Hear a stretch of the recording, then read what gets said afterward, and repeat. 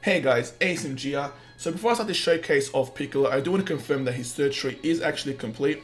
So if I zoom out from one end and scroll throughout, you can see that every node is actually complete. Let me zoom out a bit more so you can see the top. It's all complete, so I do believe in the future we can go beyond tree 3 and beyond level 1000, and the reason being is when you hit level 1000, it says that you can increase the cap of the character's level.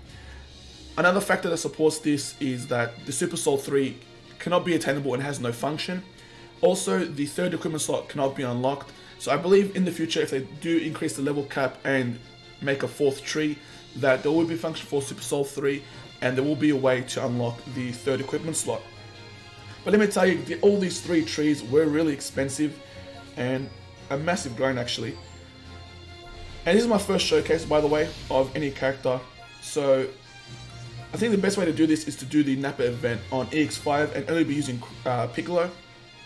So I do want to show off the strike art damage by itself. Same thing with the Ki Blast and the special, and then show it off with the boosts. So let's quickly go in. And let me tell you that this guy is an actual beast. So if we go party details, we'll quickly go through his abilities. So his ability, he's got plus 22% elemental green base strike defense during battle. His unique abilities are he reduces damage received by 50% until combat ends when changing over. So what that means is if someone's getting comboed in your team that's not Piccolo and he switch out to Piccolo, he will take 50% less damage. He's also an anti-Saiyan, so plus 20% to blast damage inflicted against Saiyan. So let's get a balance between strike and blast. So there we go, 6-6. And this guy's an absolute monster. He's definitely top tier in the current sparking list, I can tell you that for sure. And another thing I do want to say is it doesn't actually heal for 25%, it does have a cap.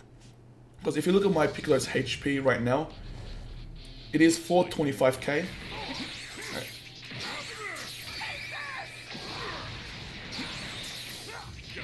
So the strike art by itself does 66k. Let's use a Ki Blast. Unfortunately, couldn't get that in. So I might be taking heaps of punishment in this showcase, but I don't want to know how much damage each card does. So if we look at the Ki Blast, I couldn't see the numbers.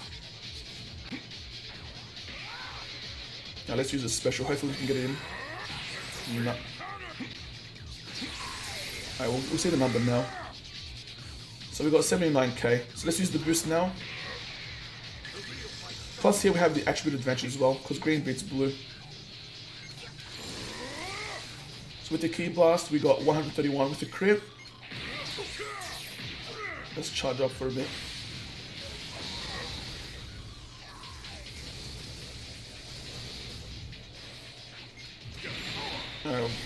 We had that boost. I thought we were going to get the actual hit.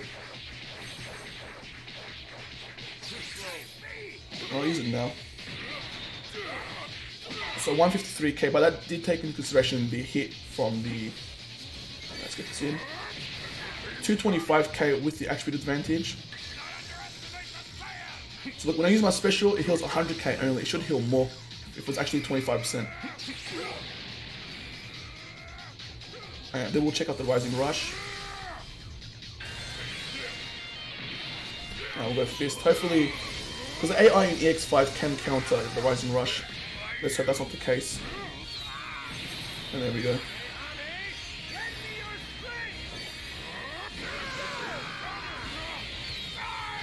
$610k. And that's without the attribute advantage. So let's go into one more battle of EX5.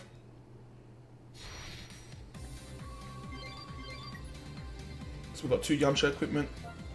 Still haven't got that perfect window. Alright, let's do this again. So we're going to do a good balance between the strike art and the Ki Blast. But let me tell you, Piccolo, if you got him, definitely max out his tree. Probably the next character I'll be working on will be the Scouter Vegeta. That guy's damage output is through the roof. I think he has the highest damage output overall. But don't quote me on that.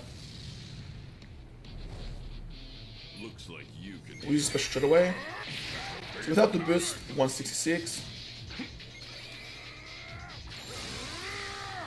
Got double key blast.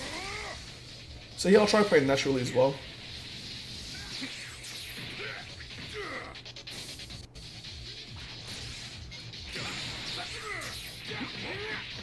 So we're getting punished by Vegeta.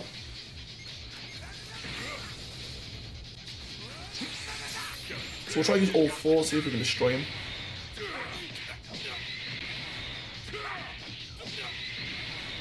And there you have it. With the attribute advantage and 4 strikes, we can actually one-shot Vegeta.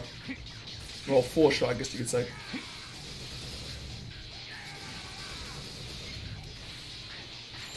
I won't be using the Rising Rush in this one, because it won't make any difference in terms of damage.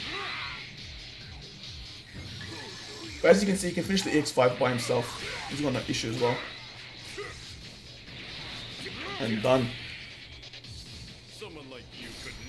Thing is, I would show him off in PvP, but the only issue is many people lately disconnect from PvP, or there are lag issues, and that's the reason why I want to show him in EX5. Hopefully it's a really nice showcase and you guys enjoyed it. However, like and subscribe for more Dragon Ball Legends content and enjoy the rest of your day.